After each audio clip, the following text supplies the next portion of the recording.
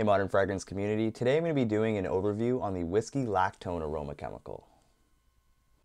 Whiskey lactone, or cis-3-methyl-4-octanolide, is a scent or flavor we're all very familiar with. Take a glass of whiskey, oak-aged wine, or brandy. You smell that sweet, creamy, almost nutty aroma with vanilla nuances? During the oak barrel aging process, the whiskey lactone is being extracted by the alcohol from the very oak barrel it's being aged in. Although, for a 4 milliliter vial like this, it would be artificially synthesized.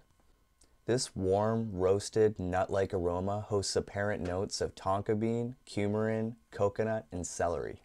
Whiskey lactone is soluble in many of the common perfumery ingredients, such as ethanol and dipropylene glycol. It can be used at levels of up to 10% of your total concentration. With that being said, 10% is a little bit strong, personally. I wasn't able to find too much information in regards to possible hazards related to this ingredient from the SDS provided from my source. Be sure to always read your SDS or MSDS information before handling any perfumery ingredients. If you have any questions or any suggestions, please visit my website modernfragrance.ca and send me an email. Cheers and thanks for watching. Remember to like, comment, and subscribe.